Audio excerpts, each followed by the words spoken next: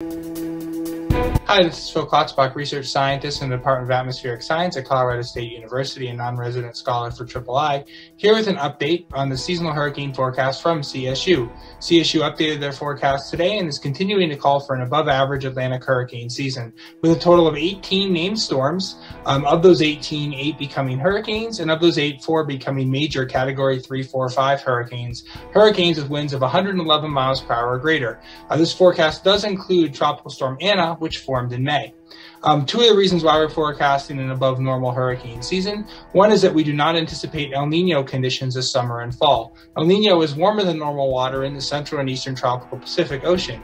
When that occurs, it tends to increase upper level westerly winds that tear apart hurricanes in the Atlantic as they're trying to develop and to intensify. We also currently observe warmer than normal waters in the subtropical North Atlantic, so not in the deep tropics, but a little bit further to the north.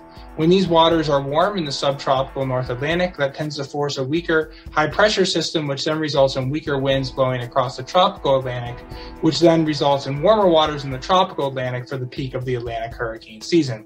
We do advise people, though, regardless of the seasonal hurricane forecast, that we need to prepare the same for every hurricane season, because it only takes one hurricane making landfall near you to make it an active season.